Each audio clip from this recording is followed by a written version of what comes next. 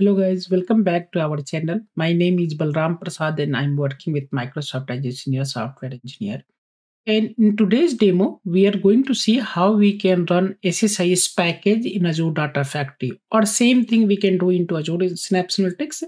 In previous video, we have created an Azure SSIS integration runtime. We will leverage that runtime to run this SSIS package. So if you want to see that video, you can go ahead and see that one also.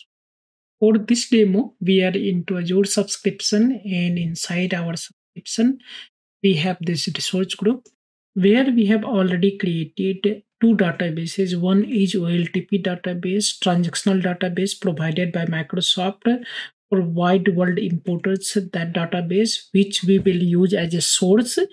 And there is another database which is worldwide data warehouse where this will be a sink where the data is being coming into some system using some web services, web API, or web application into transactional database, and then we are pulling into data and massaging that one, put into warehouse. That is the kind of scenario we want to do that one. And there is existing application, existing SSIS package which is doing this job inside on-prem system, and we want to lift shift that one using Azure Data Factory. This is what we are going to do. So if we go and see this databases, this is the two databases, and one is which we talked about having this transactional database that has different things like that, different tables and other things for application, sales invoices, applications and other details. And then if we go into warehousing, as a warehousing, we have dimension tables, we have fact tables which will be used. Now inside our on-prem application, this is one SSIS package was running, and this package was checking that when it was last run, what is the time now. It was loading the CT dimension, it was loading the customer dimension, all this it was loading. And if we see that what it was doing, that it was setting the table name and other things. It was truncating. If we go and see that it was calling delete from integration.ct staging, truncating the staging table into destination DB. And then it was pulling all this get CT update, what update has happened inside our transactional database and what was happened inside. And whatever is get, it is sending into a staging table. That is what it was happening. Now this is hanged a little bit. It might be I need to start this Visual Studio. Okay, it came. So if you see this one, it is calling into source DB, which is our transactional database. From that place, it is getting all these details, what got changed, and then it is inserting into a staging table, because before putting into a staging, we were doing the truncate, and now it is putting into a staging table, and all this is happening. So it was loading into that one, and it was putting all this into custom city staging. And then if we go into mapping section, we can see how mapping is working. This was the mapping and other details. So this is how a normal SSIS looks like, and it is doing for every dimension. First it loads every dimension, and it is loading the fact table.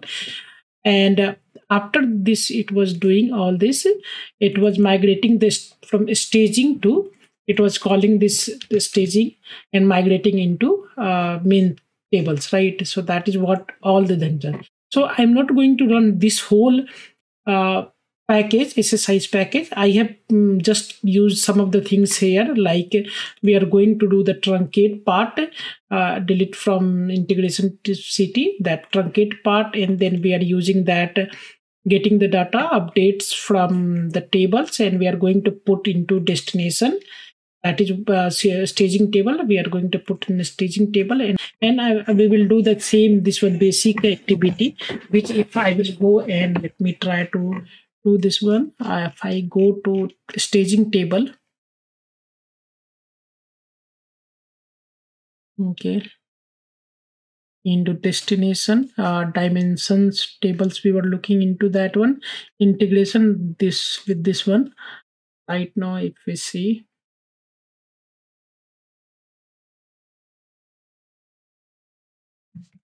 there are this one. Let me truncate this table so that when we will run that one, I'm going to run this once again to see that the data is coming or not. Right now, if we see that truncate is there, let me mark this one. Now if I will go ahead and run, there is nothing. Let me try to test one more time from here with all these details and then see that it is pulling in or not.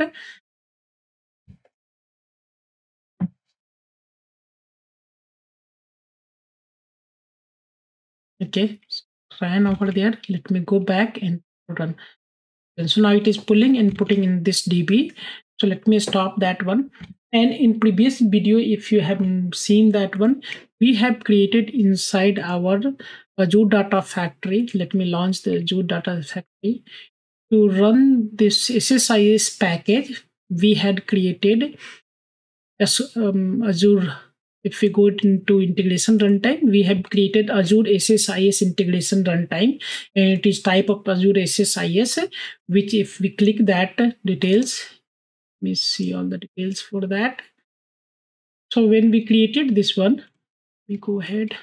It is linked to this SSIS DB server endpoint. This is SoftWiz OLTP database.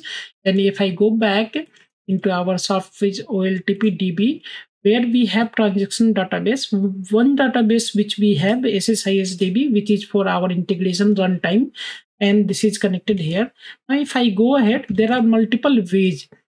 Let me go ahead and create a pipeline.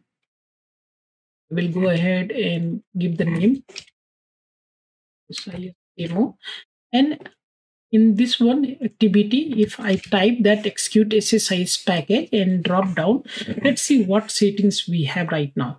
So the very first thing that we have to select Azure SSIS IR. We have already created into previous demo. So we have that one. Now, where is the package? It can come from SSIS. It can be from any packages, file system package we can give. And if we go ahead and give the file system, then we have to go ahead and browse our storage, put into files here and give that one. Or there are multiple ways we can give the package store, where if we have any package store created in the details.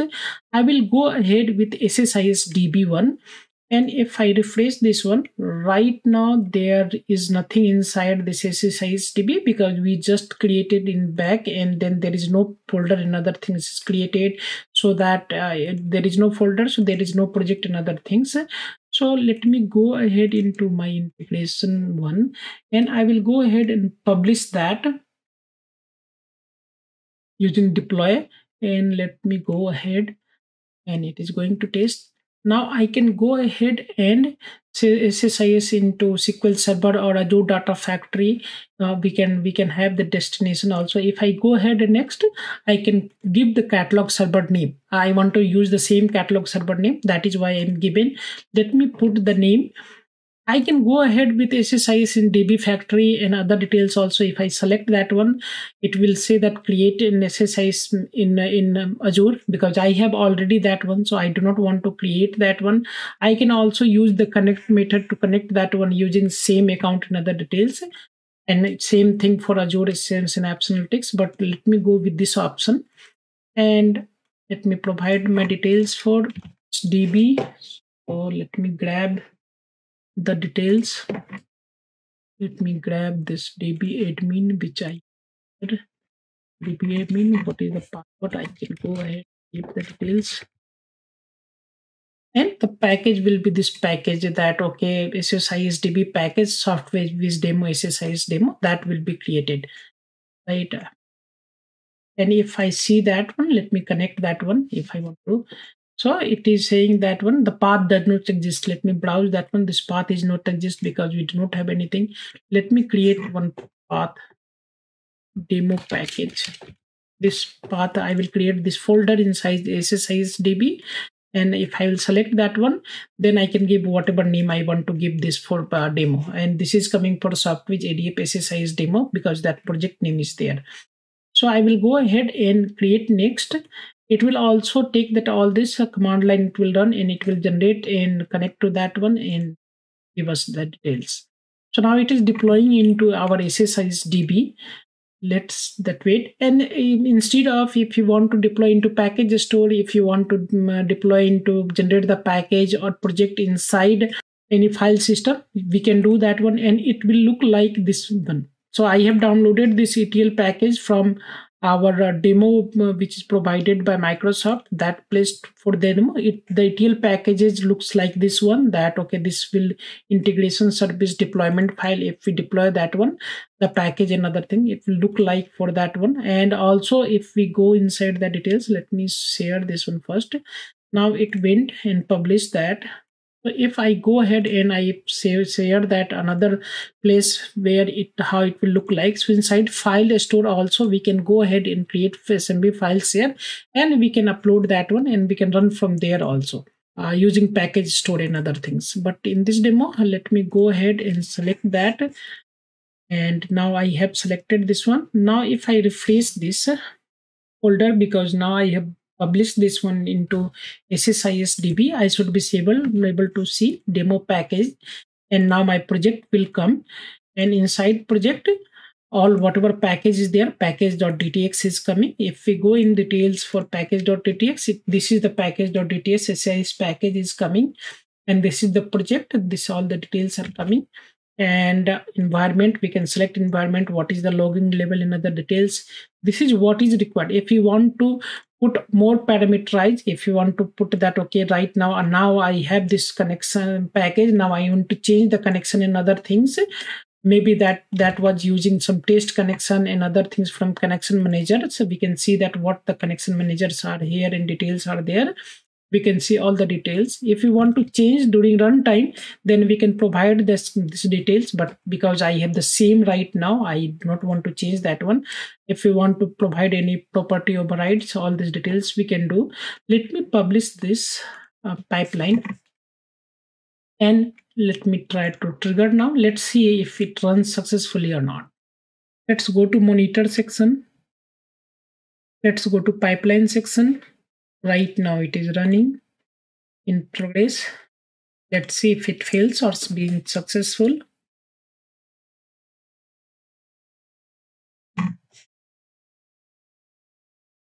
Now it is successful. Let's see the details. Or maybe we will confuse because there was the details already, and it is in the SSIS package. It is doing transformation and staging. So let me go ahead and delete this one, and I will go ahead and run one more time, and then see this one, the details. Let me go ahead and try to change that something in CT tables. Let me go ahead and see what details are there. Okay, so maybe I can go ahead and say that it ETID equals to, let me run this one, remove, have this one now inside this warehousing. Anything is not there into this one. Let me go ahead and rerun. From here itself I can go ahead and rerun. It is queued.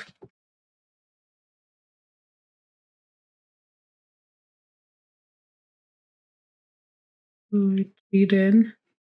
Let me see that all the runs I will go ahead and not source. All that run is rerun and originally successful. I will go ahead and try to see this one. So I am able to see that. And let me see what I wanted to see. Say that where WWI CTID equals to 1. Let's see what here SSIS demo is coming, and why this is there into that column, because if we go into data flows task and we leave DB destination, and if we see mapping, WWCTID is mapped to this one. And what is this one? WWI CTID, because we have seen that CTID. If we go into early source and if we see that one, we are taking the result set, and this is here on that one.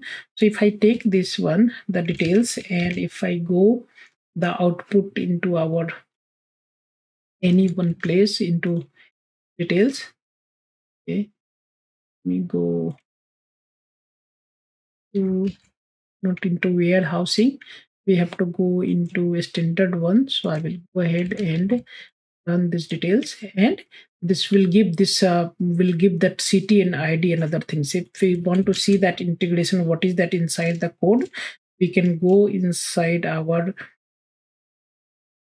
all this integration and get that. So in this one, we can go ahead and inside table, we can go and add and see that script as a create, and then we can see the more details that how it is generating that table, temp table and other thing by reading all this what got changes in between time and other things, and it is pulling. So basically I wanted to show you that how we can lift that SSIS package if you have something into your local system on-prem system, how we can run into Azure itself using Azure Data Factory, and same way we can achieve into Azure Synapse Analytics. So yeah, I hope you will learn from something from this one. Thank you.